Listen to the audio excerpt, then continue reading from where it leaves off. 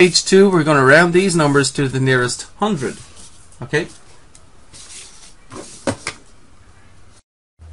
So if we have 413, if you round that to the nearest 100, what do you get? Now let's first quickly write out what hundreds means. If we're talking about hundreds, we're talking about numbers that look like this. 100, 200, 300, 400, 500, 600, 700, 800, and so on, right? These are hundreds. So what 100 is 413 nearest to? Which of these numbers is it nearest to? So I'll just take the tens out of here for now. Okay, so these are my hundreds. Which of these is it nearest to? Is it nearest to 200 or 300 or 400 or 500 or 600 or what? 413 is closest to 400, and so that's the answer. That rounds to 400. Now, another way of doing it is to say I want to round to the 100 spot. Okay, the 100 spot.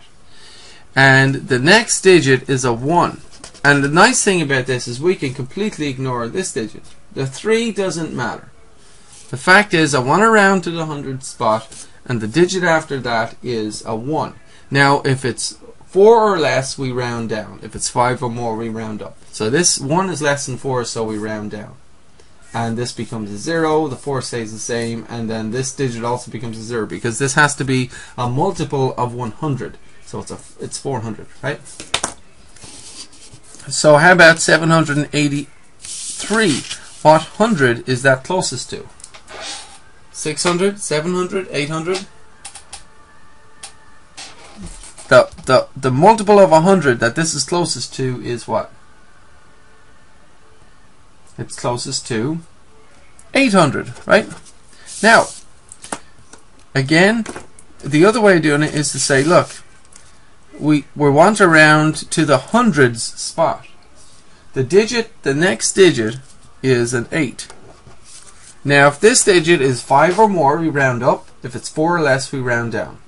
Now 8 is more than 5, so we round up, right? We round up. So if we round up, then this 7 here becomes an 8, and everything else is 0. And that's a multiple of 100. So that's rounding to the nearest 100. Okay, how about this guy? 3,824. Round that to the nearest 100. Well, let's see. We want to round to what? To where? Where's the hundreds place in this anyway? Remember, this is thousands. This is hundreds. The 100 spot is here. That's the 100 spot. Okay. So what's the digit after the 8? It's a 2, right? So how do we round this then? We've got to round to the nearest 100. The next digit is a 2. If that digit is 4 or less, we round down, right? So we get 3,800. Now this is a multiple of 100 also. If I was to continue my hundreds numbers here, I'd get 800, 900. What comes after 900 in this sequence? 1,000, right?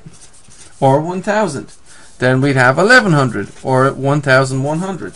Then we'd have 1,200 or 1,200, and so on. And eventually we would in fact come to 3,800 or 3,800. So this is a multiple of 100 because it has 2 zeros here. It has a 0 in the unit spot and a 0 in the 10 spot. Okay, round this guy to the nearest 100 then.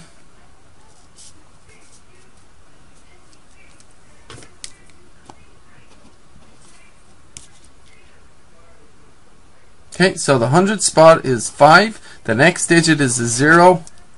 And so surely we round down, right? Yep, we round down. So we get 4,500 or 4,500. Okay. Round this guy to the nearest 100, what do you get? Well, the 100 spot is here. So this is 34,990, right? The 100 spot is here. The next digit is a 9. Do we round up or down? We round up. Okay, now that means I'm going to basically add a 1 onto here. Okay, so this is going to become 0, and of course we have 0 here. We're going to add a 1 onto here, and what's 1 plus 9? Well, that's 10. The other way of looking at it is, look, I'm adding a 1 onto 349. What is 349 plus 1? Well, it is 350, right? 350. So, if I do that, if I add the 1 on here, this becomes 35,000, right? Okay, press pause and do these guys if you like, or if you need more time. But go ahead and see if you can do these guys on your own.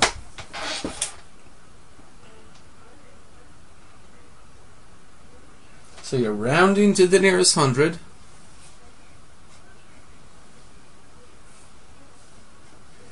So we've got to round this one to this spot here, right? What's the next digit? The next digit is 5. So do I round up or do I round down? You got to round. Got to round up, right?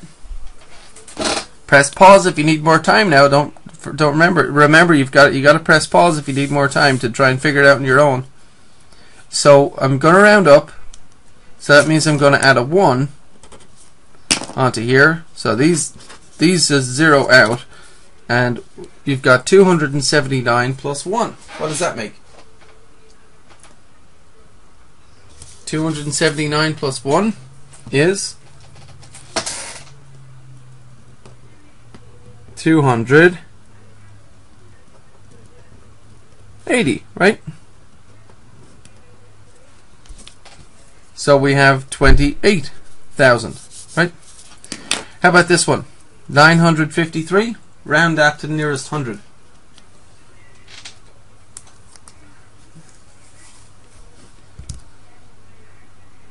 Have you got it? 953. Round that to the nearest 100. We've got to round to this place here, the hundreds place. After that is a 5. Again, if it's 5 or more, you got to round up.